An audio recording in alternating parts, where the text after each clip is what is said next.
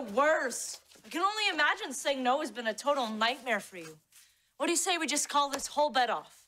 No way. I thought I'd hate this, but it turns out I love saying no. It's been so liberating and relaxing. You do seem relaxed. And that drink looks refreshing. Can I have a sip? No. Who are you and what have you done to my weak, people-pleasing best friend? For once in my life, I'm putting myself first. I took a nap today like a carefree cat on a windowsill. Me?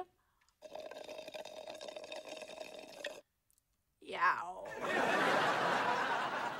If I had any blood left in my arms, I'd take a swing at you.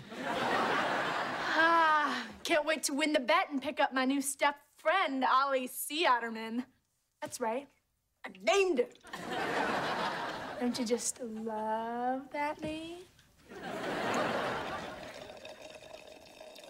Yes.